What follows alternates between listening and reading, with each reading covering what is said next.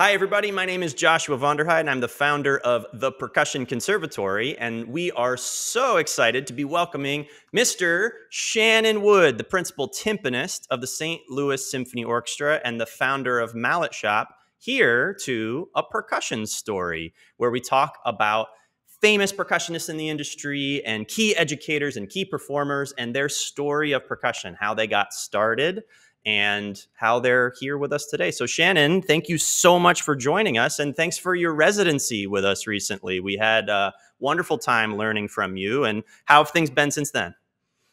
Oh, been great. Really busy with the season, of course, the life of a fatherhood, and getting ready for PASIC, which is, a big deal, and excited to be there, show presence for the company. Awesome. Yeah, we see the big Gigster setup behind you. We're excited that you have that all set up for us today. Looks beautiful. Everyone, I'm sure, will be coming past the booth. Do you know what booth you're already at this year? Yeah, 811. 811, booth 811, guys. Check out the Yes. Gigster and stop by that majestic booth and that Sabian booth too, guys. On behalf of Percussion Conservatory, we love you guys. So let's get right into this today, Shannon. Yeah. I would love to ask you about your early musical background and your first experiences in percussion, and when you knew that you wanted to major in percussion and music. My earliest memory of an interest in percussion, I was probably 5, and I have a fraternal twin brother, and we wrote a song for my parents called Hot Dog. And I had just small little boxes I turned over um, and used whatever paraphernalia I had as sticks. And shortly after that, my parents bought me one of those kind of Toys R Us drum sets. Yeah. And it may have been a Mickey Mouse drum set and paper heads. And so I gravitated towards drums right away. And um, didn't really get more serious until, well, I was 9 years old. My dad got me drum set lessons. And then in third grade, growing up in Michigan, we had our band program. So I had my little bell kit and, you know, stayed throughout the music programs in Saline School District.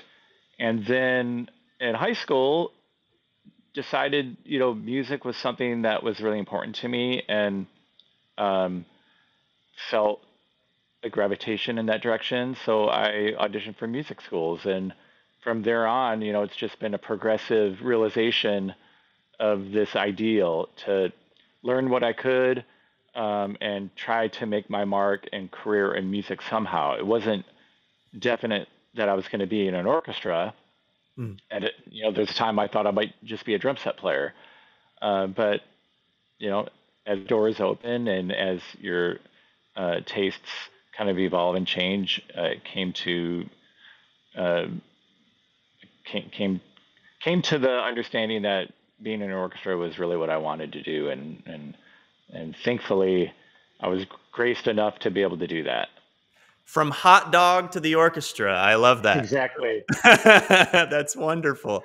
Yeah. And I'm wondering, post hot dog and post high school, and as you're discovering these different directions that you might go, I would love to hear an overview of your collegiate percussion training, your prominent teachers, the schools you went to, any festivals that you attended. What helped shape you in your pre-professional life?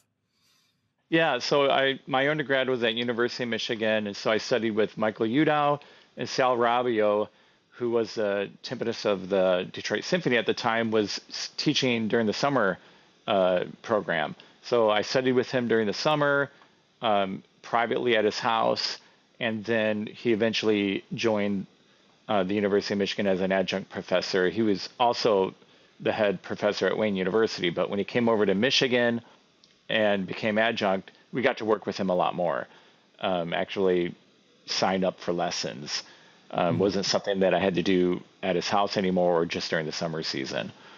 Um, and then I did my graduate work at Temple and studied with Mr. Abel a little bit on the side with Liuzzi privately.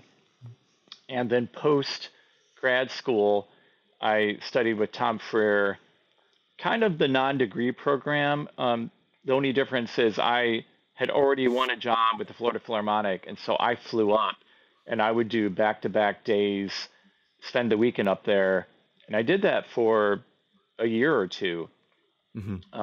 every month, and it was more or less the non-degree program. The only difference was that with the non-degree program at CSU, you get access to all the equipment, and I didn't need that because I wasn't living there. So yeah, that was kind of the turning point for me.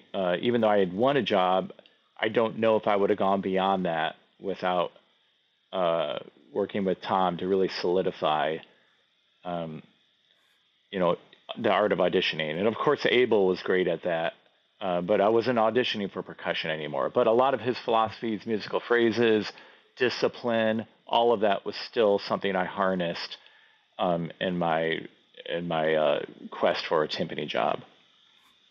That's really, really cool. And it's interesting how those mentors that in many ways might not even have anything to do with music can still shape very much our musical careers and even our audition taking skills. I mean, I know for Oh, me, for like sure.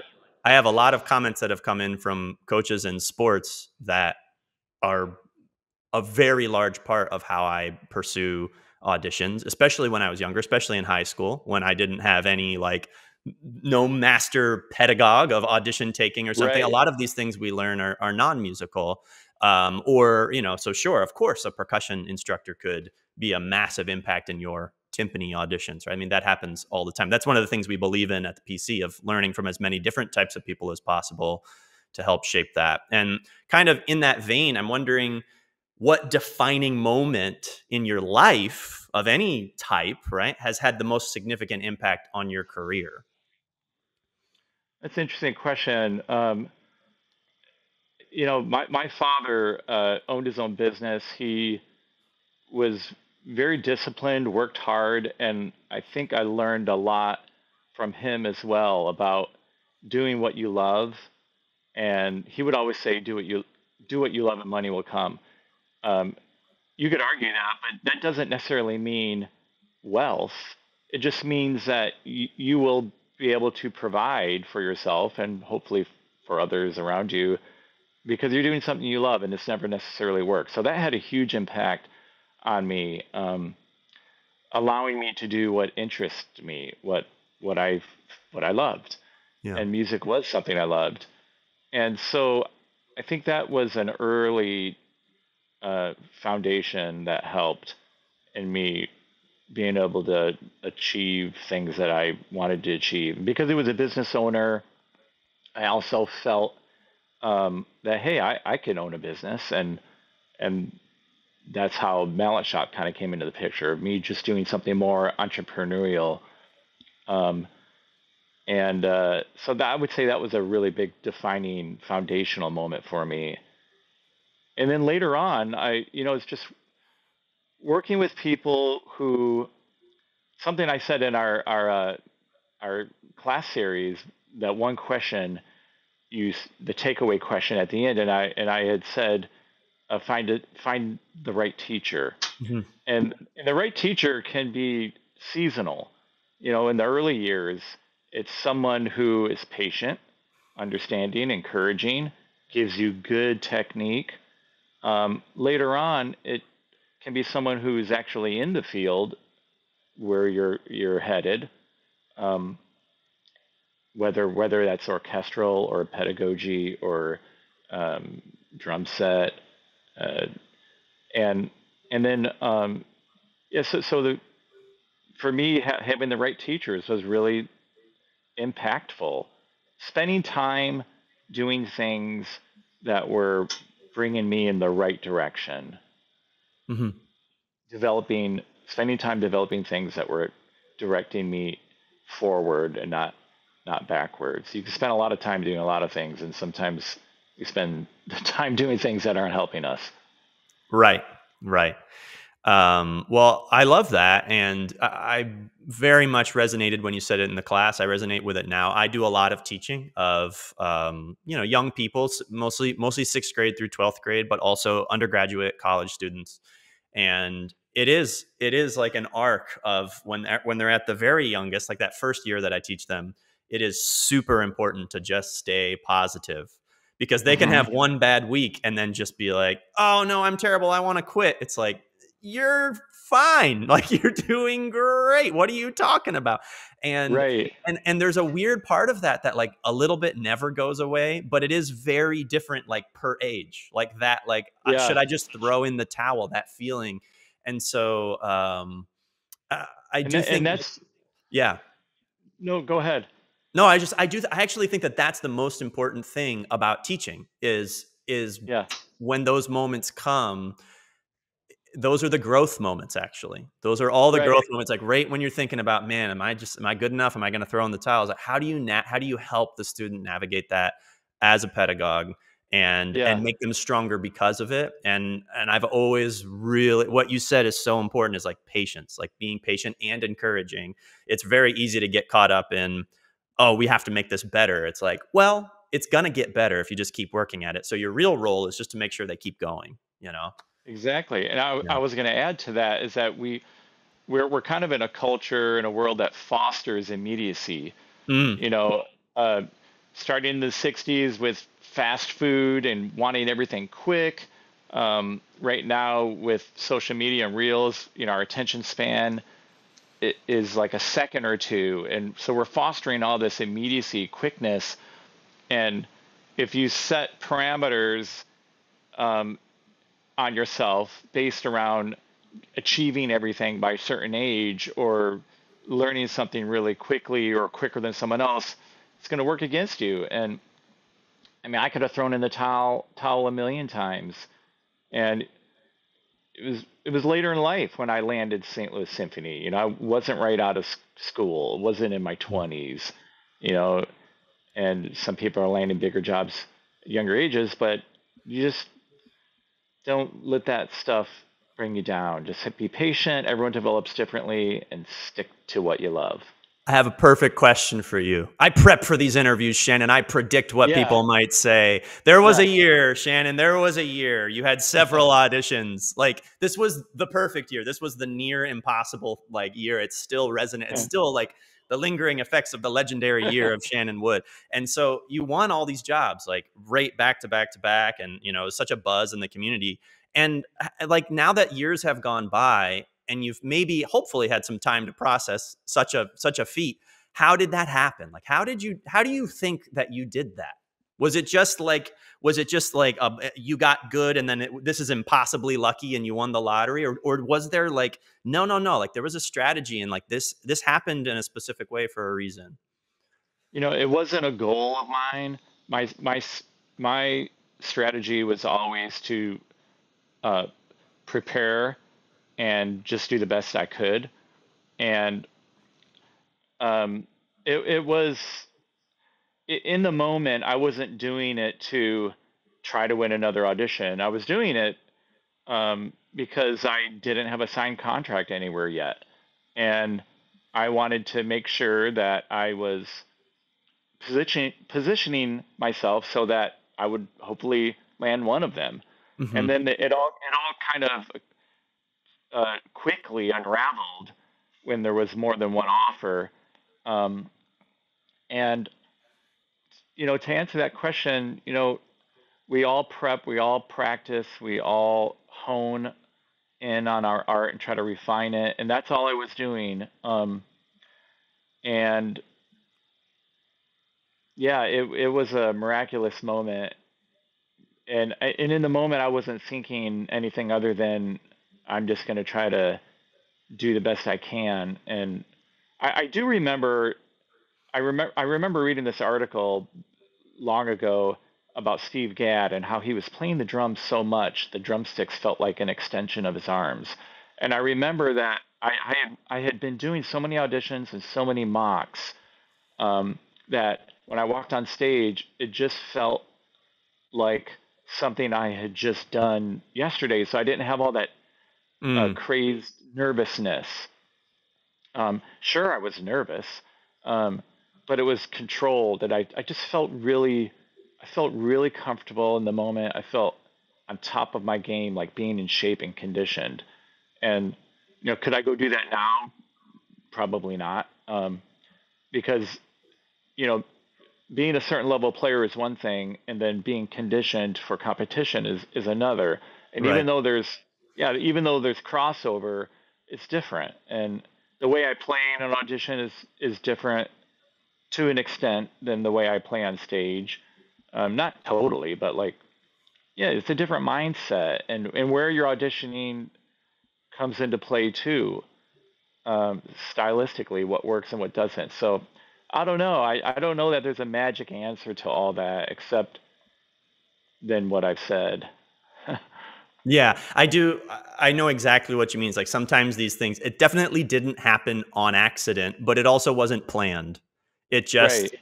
it just happened because you were extremely ready, and that's it. Like, and so there's no, Yeah. and that's hard sometimes. I remember being a young person and being like, that's the worst answer ever. I feel ready. I know. It's like, no, Exactly. I'm ready. And you're just like, yeah, I know, but also we at the PC we say turtle gang. Like, you need to be the tortoise. You need to embody Yeah. like the essence of the tortoise. Like, yes, you feel ready. Like, you're always supposed to feel ready at the audition, but it just might not be that right time for you. Yeah. So just make sure you guys, you keep going, because there might be a year where you end up winning like 4 auditions in one year, like Shannon did. Just amazing, amazing success. Um, The one thing I'll add to that is when I was watching the World Series and they were talking about bringing in different pitchers at different times of the game, starters and a different pitcher who can handle left-handed batters.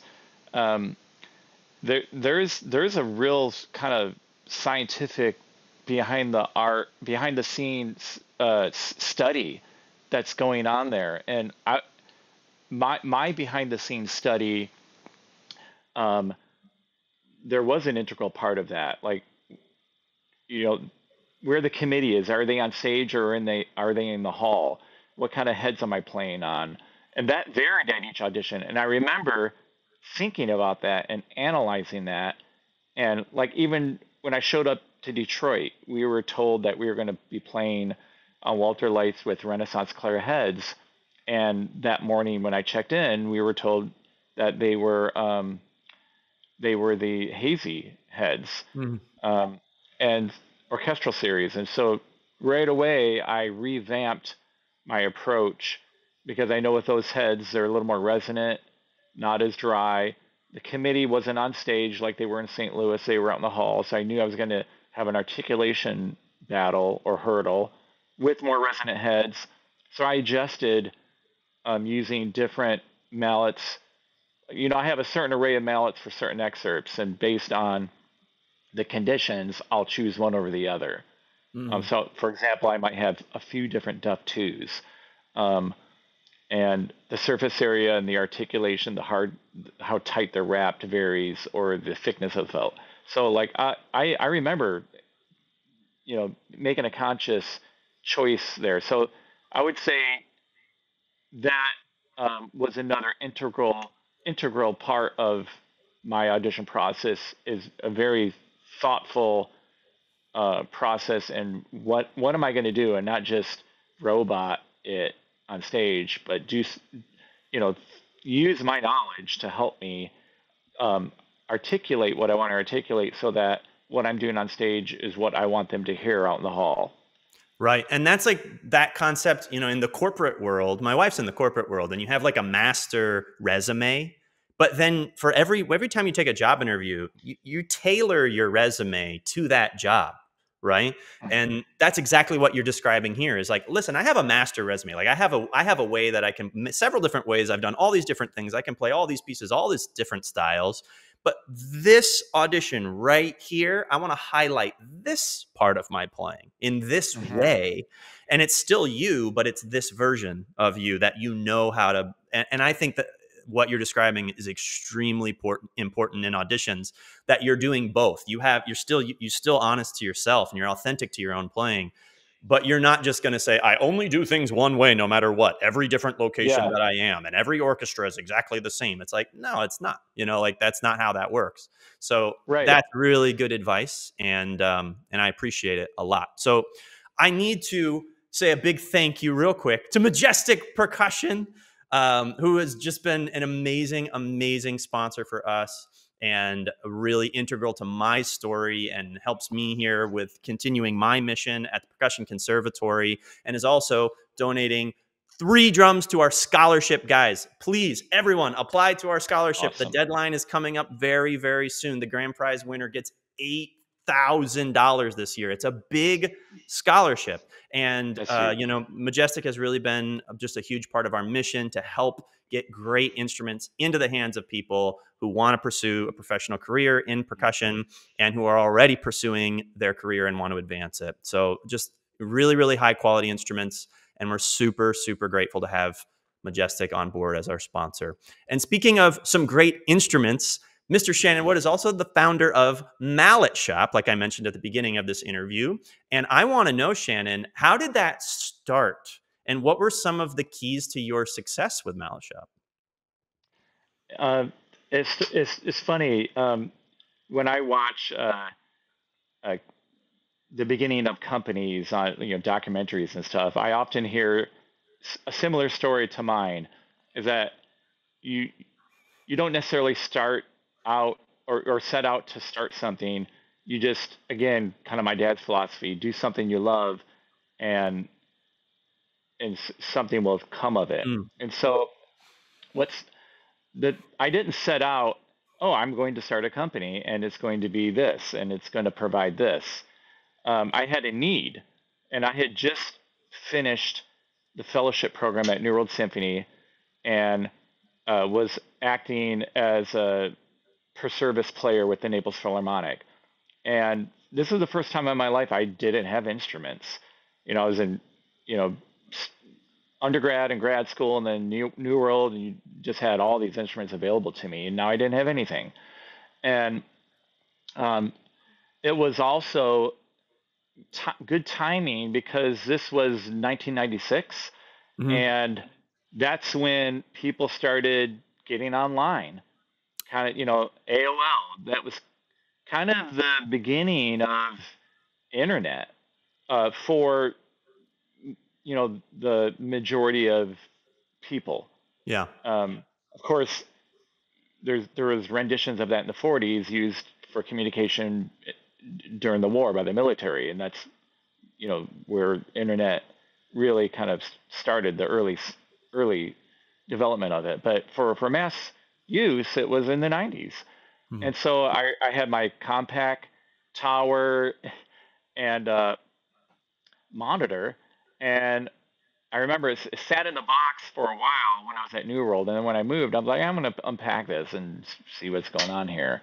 And baud speed, whatever it was, 4800, 9600, whatever it was, super slow, that sound logging on Yeah. AOL.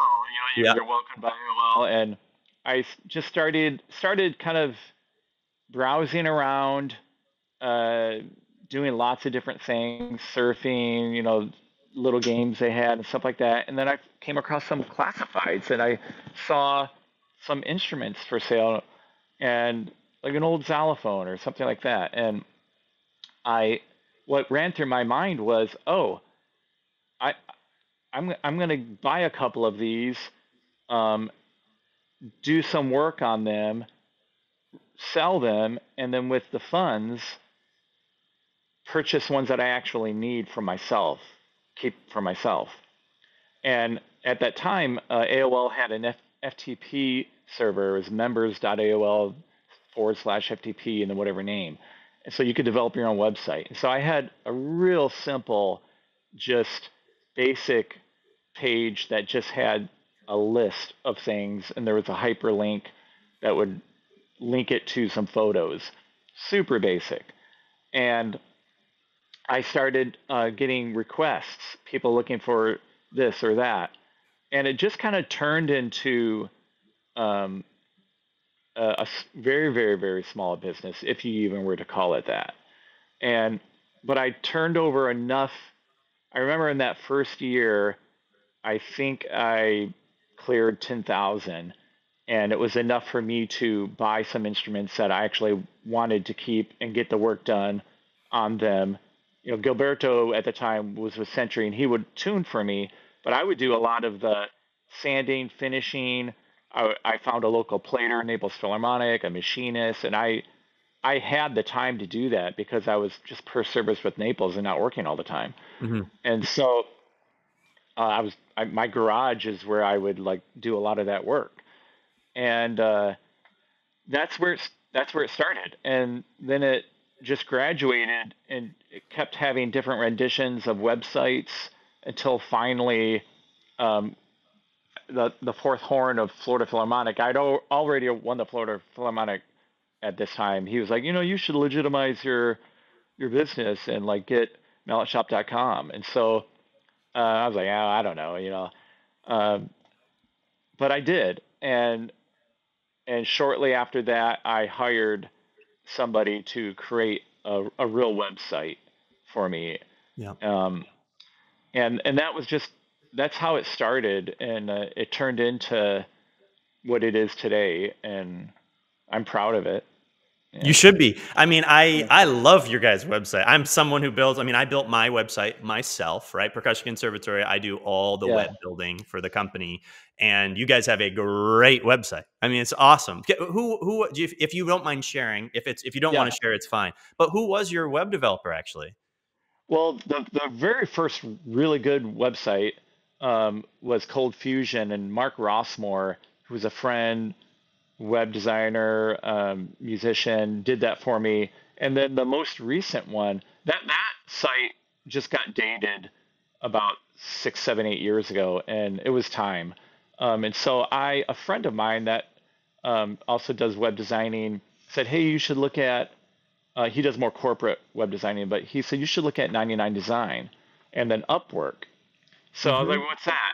And he told me about it. And so I used 99 Design. For those of you who don't know what that is, basically you set up parameters of what you're looking for. You state the amount you're willing to pay. You give different examples of what you're looking for, and then people compete to win the bid. And I think I had about 30 different people show interest around the world. You can open it up internationally or domestic. Mine was international, and um, they're submitting different design ideas, and then you're um, narrowing that down and to a few finalists. And I think I had 4 or 5 finalists, and then the person who um, won the design that I liked the most was someone in India. And Wow. so they submitted all the renderings. Nobody I knew. I just Hmm. you collaborate back and forth throughout this process, and you choose a winner. Um, Something that we're very familiar with, right, in our music industry. And then Upwork is a similar site where it's all service related. And so I found a coder. I stated what I needed, what it would pay. They submitted a bid, and this person was from New York, um, who he was Korean but living in New York, and he was amazing to work with. Um, and he built the site based on the design. Yeah, I mean, and so I think a lot of people, that you get an idea, and there's still a very large gap between having a great idea and the execution of that great idea. And Hmm. sometimes there are things that just seem insurmountable, and it's like I just don't know how to do that. And this is something I've had to learn the hard way, as no matter how smart you are, you're gonna have to get help. Like you're gonna have to have help. You can't do everything. You can't do everything at the Exactly. business. And there is this thing on social media, like the solopreneur, and you just have to do everything yourself. And if you're really great as an entrepreneur, you're gonna be able to do everything yourself. And it's like that is the biggest scam I have ever heard of in my life.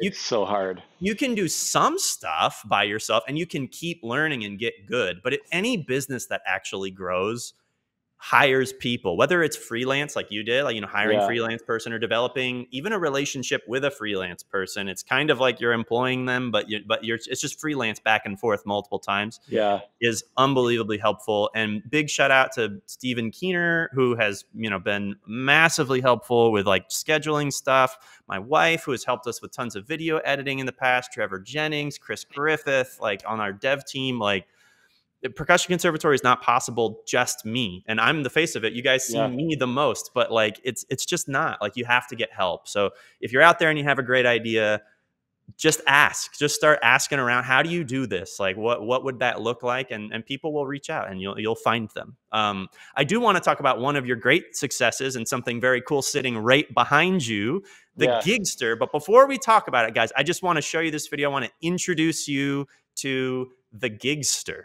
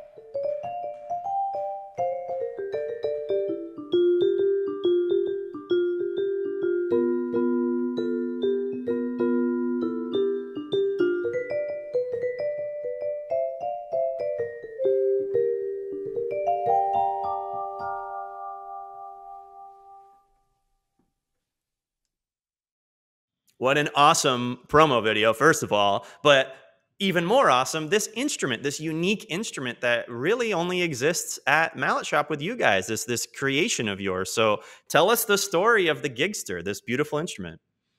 Well, I was living in Grand Rapids, principal tempest with the symphony there, and I came across this Galanti vibrafonete, which is a small little vibraphone in a suitcase. It's made in Italy back probably in the 50s or 60s. And I just got enthralled with it. And I came across a few of them at the time, and I would get them serviced, restored, reconditioned, and they would sell really, really quickly. And they were pretty low priced vibraphones. They'd sell maybe 1,500 to 2,500.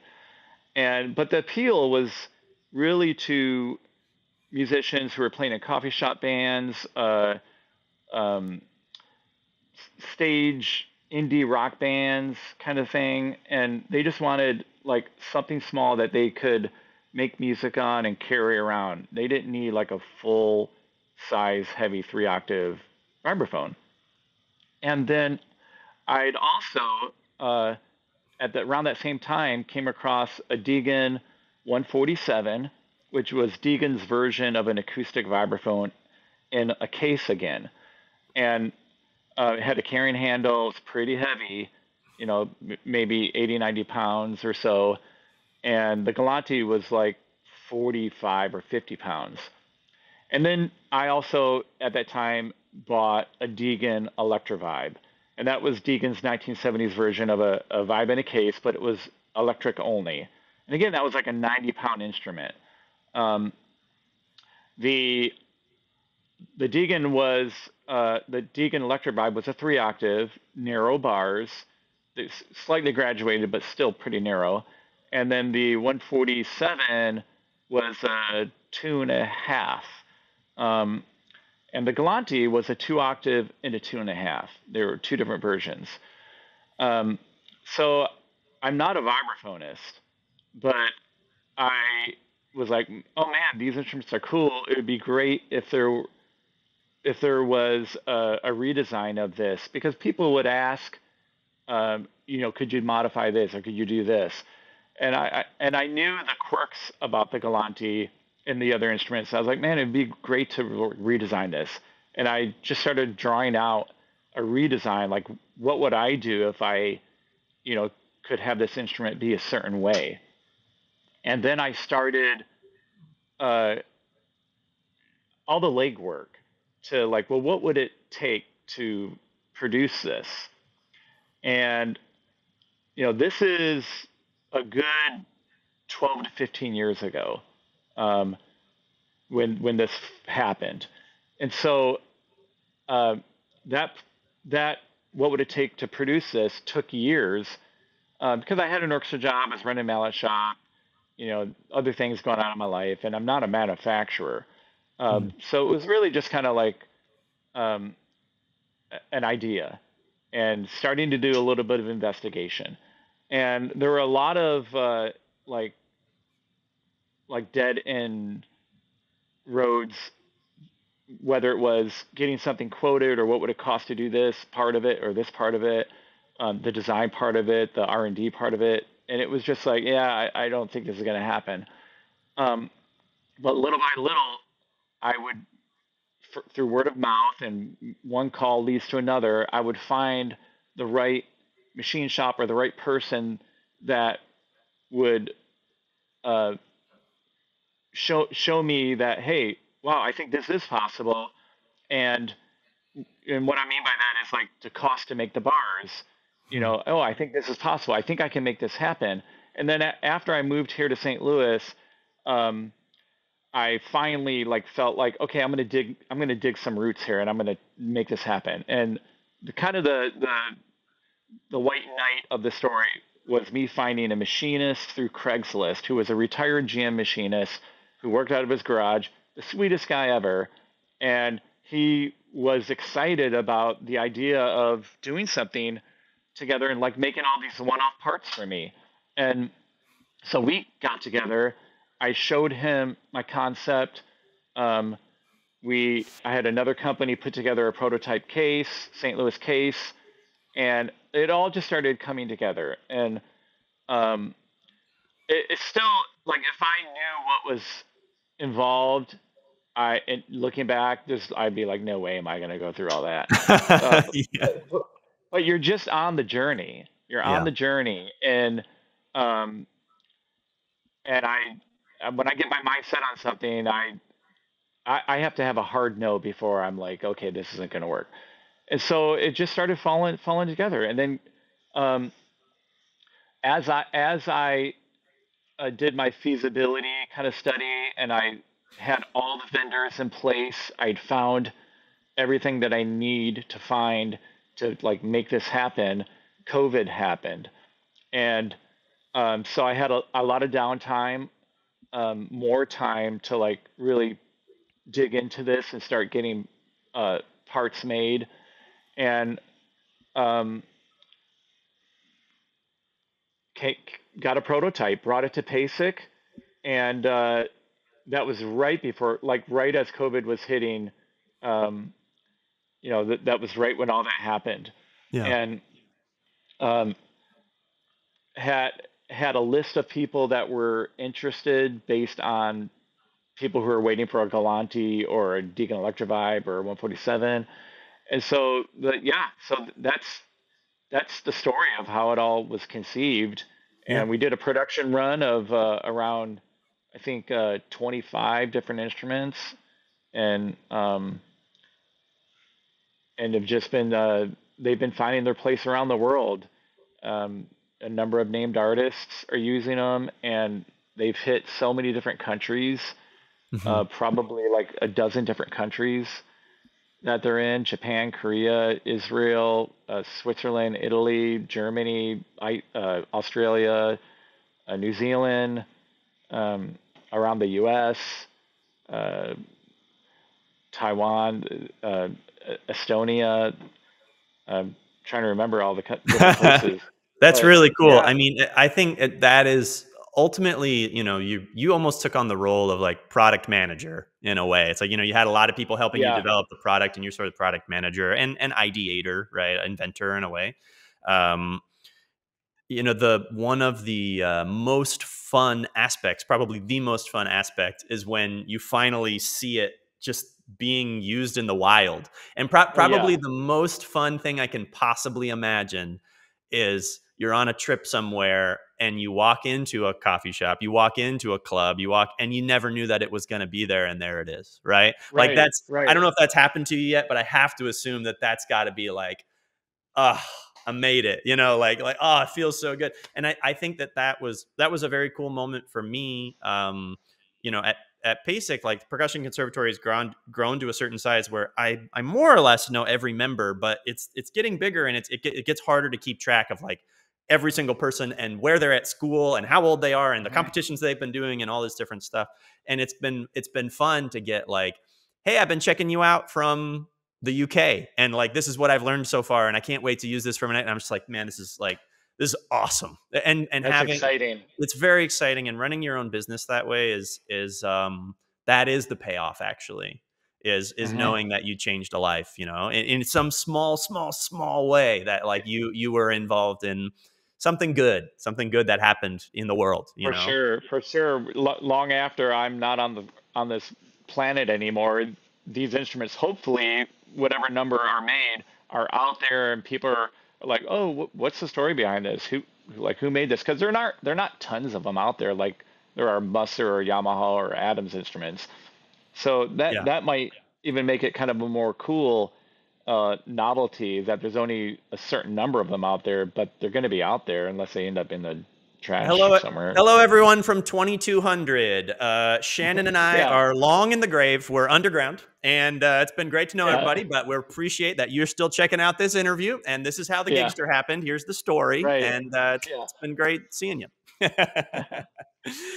Shannon, that's a real good moment just to ask you, what's something most people from 100 years from now, you know, don't know about you? What's something that we don't know about Shannon Wood? Uh, the first thing that came to mind is that I speak Italian. Oh, I did not know that. See, good answer. I did Yeah, not know that about you. How yeah. cool. How'd that happen? My mom's side's Italian, so I grew up with the Irish name and the Italian food. Wow. And my grandparents immigrated from Sicily, so I'm second generation. And my grandparents spoke Sicilian, and I picked up a couple things from them, but I I just had a connection to that side of the family, and I wanted to learn the language. So I took all the grammar in undergrad. Even in grad school, I took advanced grammar conversation class, and then doing the Spoleto Festival for a number of years, visiting some relatives over there, um, and making return trips with my current family is something that's important to us. And I would say I'm not like completely fluent, but I'm pretty good. It's just because I don't use it enough. But I'm close to fluency. Yeah. Wow, that's amazing. That's so cool. My mother-in-law is living with us right now, and she only speaks Chinese. And so I'm trying. Like I've learned how to say Yeah, funny little phrases, and I pick up each week. I pick up just a little bit more, and hopefully in five to some amount of years, I'll be somewhat fluent in Mandarin. That's definitely the goal.